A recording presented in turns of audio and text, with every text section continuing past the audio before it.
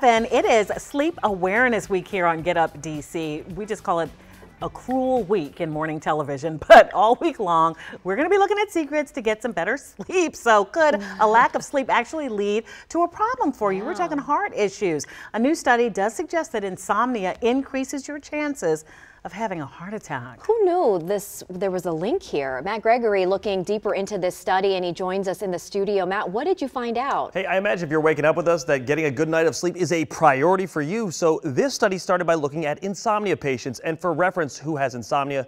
These are people who have difficulty falling asleep, staying asleep, or waking up early and can't fall back asleep. If this is you, this study suggests it's time for you to take your sleep seriously. Last fall, a group of researchers from across the world published this study, which in layman's terms shows a link between a lack of sleep and heart attacks. And we have now strong evidence that insomnia is a disease and sleep is medicine. To explain the study, I spoke to the people behind it, Dr. Hani Ayash and Yomna Dean. We talked over Zoom. Now, they wanted to see if there was a link between insomnia and heart attacks. And after studying more than 1 million people's health and sleep habits, they found people with insomnia had a 69% higher chance of getting a heart attack than people with normal sleep habits. Then we did analysis of a lot of stuff, the hours of sleep. And they didn't stop with insomnia.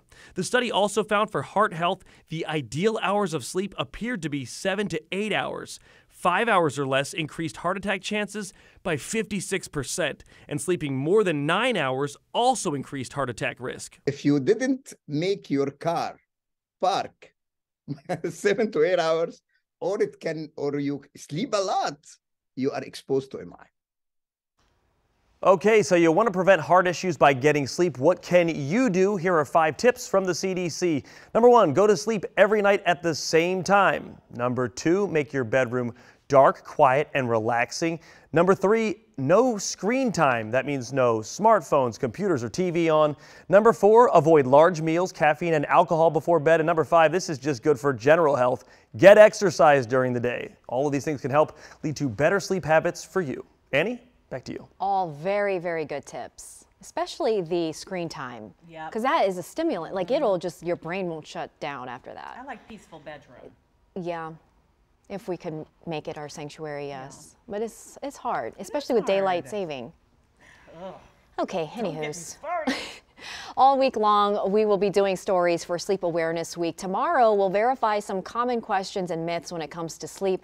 Make sure you tune in all week long during our 6 o'clock hour. I have a question. I am the nap queen. I wonder if you get like chunks of sleep, does it count? Oh, 3 hours here and then Matt's 4 hours at shaking night. no. Okay. As the Bye-bye. sleep king. He's expert. the sleep king. Nap queen, sleep king.